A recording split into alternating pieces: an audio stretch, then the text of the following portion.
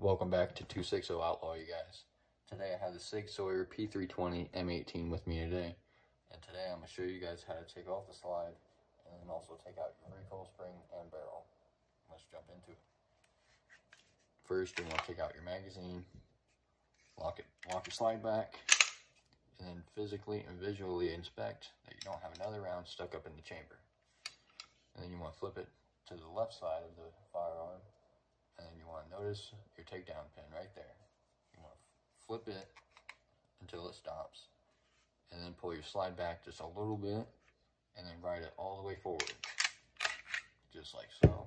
It'll come off just as easy. Taking out the recoil spring, and then the barrel. And then you can do any maintenance you need to within here. And then putting it all back together. Pick up your slide, slide in the barrel, and then the recoil spring next. Same way you got it out. And then sliding it back on to the frame itself, you want these two notches here to line up with these two rails here. It's not on yet, so you want to push it all the way back as much as you can, and then lock it with your slide lock here, just like so.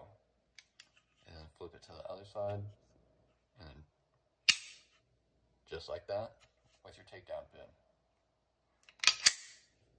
And it's just all back together. Hope you guys enjoyed this video.